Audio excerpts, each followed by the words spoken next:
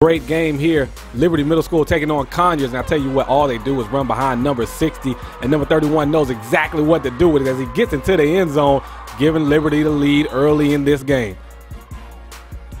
And on defense, led by number 35, getting into the backfield, getting the stop, and then it would be a turnover or downs as they give the ball to number 6, and that is the way you run in the hole, follow your block, and get into the end zone, and Liberty would lead big. But Conyers, being the team they are in the championship for a reason. Watch that catch by number 1. That is going to be one of the top plays of the week for sure. And then Conyers quarterback go ahead and get in the end zone as he brings Conyers a little bit closer. But again, it was just running behind number 60 all day long. Number 31 knows what to do as he gets down within the 10-yard line.